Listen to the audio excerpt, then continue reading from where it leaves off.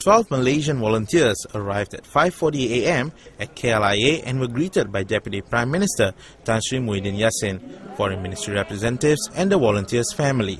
The volunteers, accompanied by Foreign Minister Dato Sri Anifah Aman, arrived from Istanbul by a Malaysia Airlines flight. On Monday, the Turkish aid ship Mavi Marmara, which was carrying the volunteers and activists from other countries, as well as medical supplies, was raided by Israeli naval forces, resulting in the death of 9 activists.